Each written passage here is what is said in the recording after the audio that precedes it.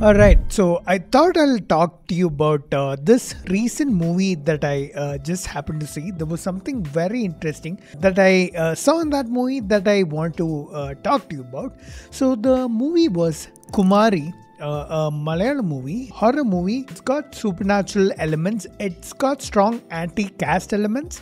There's a god worshipped by this underprivileged tribal community and this upper caste Brahmin community. And it's a story of the battle between those two gods. I'm not gonna reveal much about the story of the movie, but I'm gonna say there is a scene in the movie where there's a character where the character has a lot of anxiety, mental health issues, and there is this metallic totem that the character just holds on tight to his body, and that helps the person relieve whatever anxiety he's having. It has sort of become like this ritual to him where he believes that doing that makes sure that he doesn't suffer from things like nightmares and stuff. And I realized that almost all superstitions are kind of like this. All superstitions kind of make us feel secure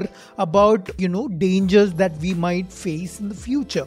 Right, astrology is kind of like this. We seek out help from astrologers, even going to temples and praying to gods. It's kind of like coping with anxiety and like warding off dangers that you might face in the future, right? So superstitions are kind of like coping mechanisms in a society that greatly looks down upon mental health or greatly stigmatizes mental health. There has to be some coping mechanisms because people still suffer from things like anxiety and other mental health issues. So there has to be some mechanism, some way by which people can cope with those things, and superstitions kind of take that place. So in today's society where we understand mental health to a much greater extent than we did back in the time period when that movie was set, or back in the time period when these superstitions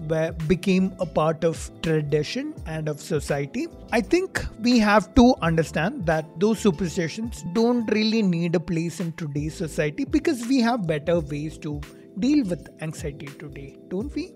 We don't need coping mechanisms in the form of these superstitions.